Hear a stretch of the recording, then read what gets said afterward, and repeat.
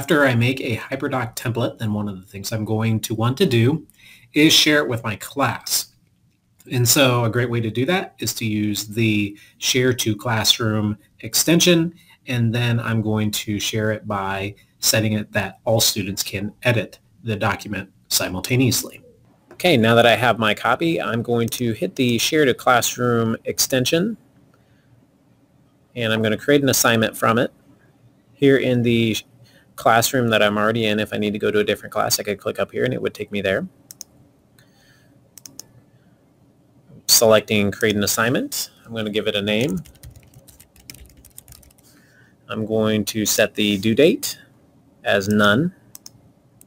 And you also want to make sure you change this from Students Can View File to Students Can Edit File. This allows them to collaborate on it simultaneously.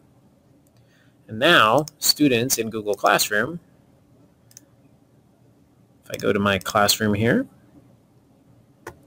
can collaborate on the same document at the exact same time. They can go to their slide, give their response, and then students can see each other's responses. These responses could include a video, could include text, images, could be a collage, all kinds of different ways for students to respond within a Google slide.